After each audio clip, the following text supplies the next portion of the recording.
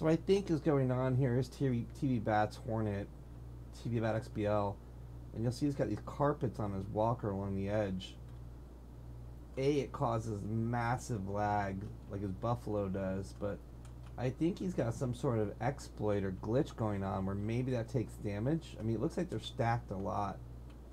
I don't even know what these look like, but that looks like a lot of carpet stacked down there.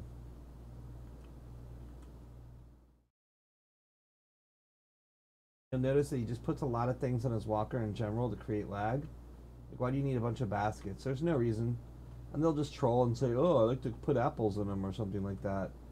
But it's just another reason why the devs should step in, and these guys are garbage. They should be banned. They exploit, they push walkers out of trade with their gun pods and chests and whatnot.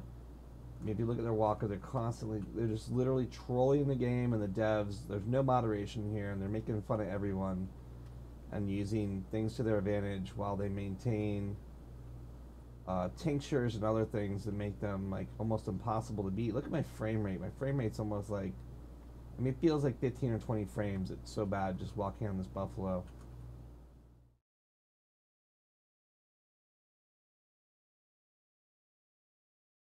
This is interesting. Like, if we actually were to farm fire arrows and shoot it, I would be pissed if this takes damage over the walker. I wouldn't be surprised, because this guy is like one of the glitchiest dudes I've ever seen in Last Oasis. Map here, how many there are. Here. Just spammed.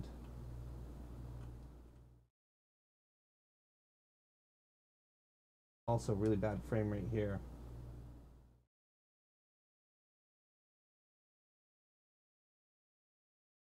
Once again, I would say Last Oasis, really cool game, but you know, no moderation, no dev action.